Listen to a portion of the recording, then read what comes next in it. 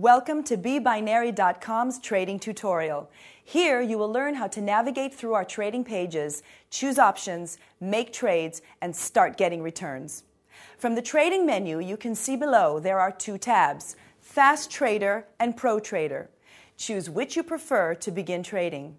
The next step, choosing your option. This can be done simply by clicking here. After selecting your option, choose an expiry time. This time indicates when the option will expire and no longer be available for purchase. After selecting your asset and expiry time, choose up or down, stating whether the option will close above or below the current level at expiry time. If you believe the option will rise above its current level rate by the expiry time, click up. If you think the option will fall below the current level, then click down.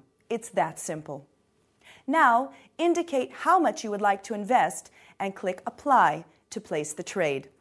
Notice the Trader's Choice bar to receive an indication of what others are trading.